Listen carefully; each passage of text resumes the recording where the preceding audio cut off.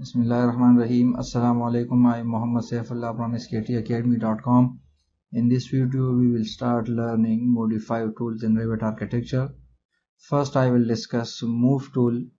So, move tool moves your original object from one place to another place.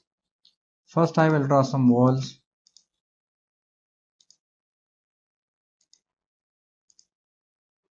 Now, you can apply on two methods. If you select your object, then apply your command move, or you can apply your command first and then select object and then press enter. So both ways are correct. First, I will select this object.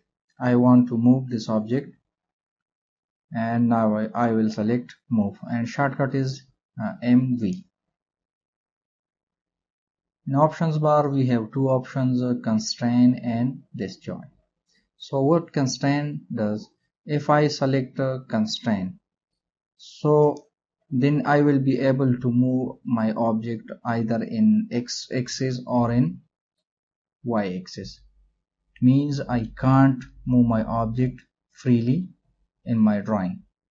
Like constraint is selected, now I will move my object this place to X axis or to Y axis, X axis or Y axis, anywhere in my drawing, but in two axes, in X axis or in Y axis. So this is what constraint does. Control Z. Now we'll select again move, and now disjoint. If I uncheck constraint, now you can move your object in any angle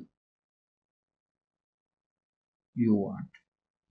This is what if constraint is unchecked.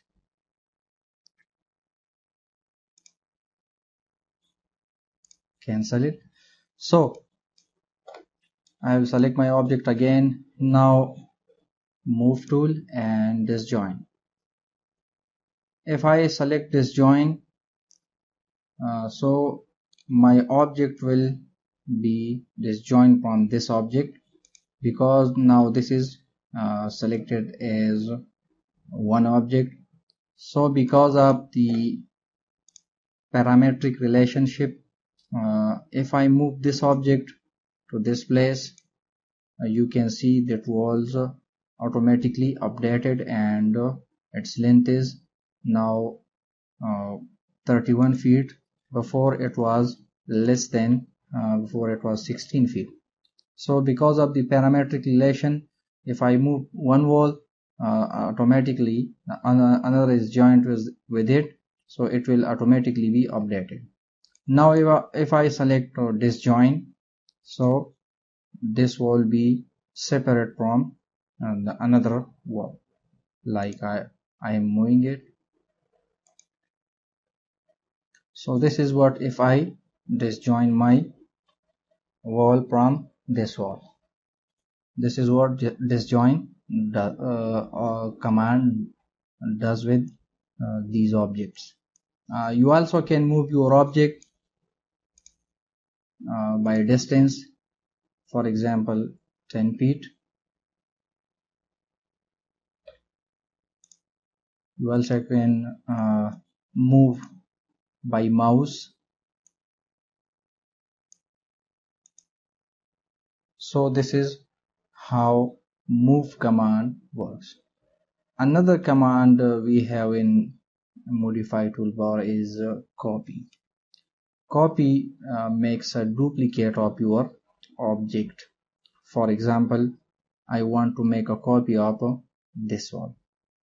So the options will remain the same as we have in move command. So if I select this wall, and now I will apply copy. Constraint. First I will select constraint, and now if you see I can copy, but in two direction, in x-axis or in y-axis. You also can give it a distance, for example 10 feet. Now I will delete this object.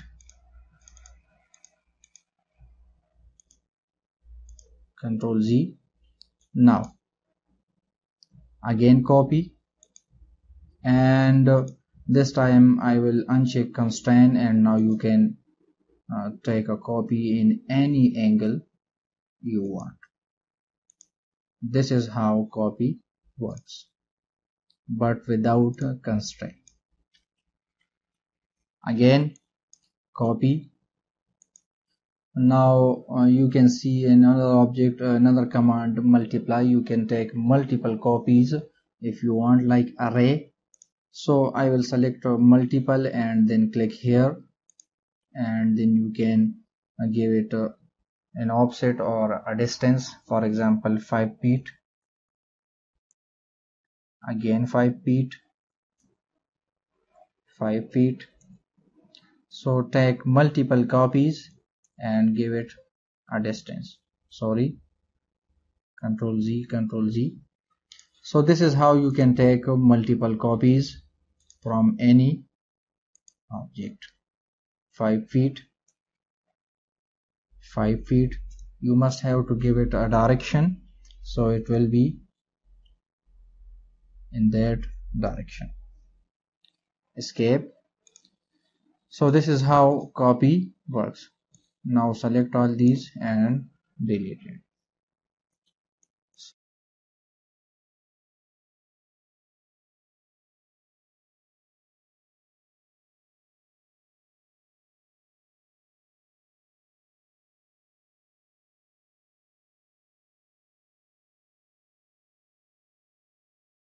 If you like my video, do subscribe my channel, like it and share it.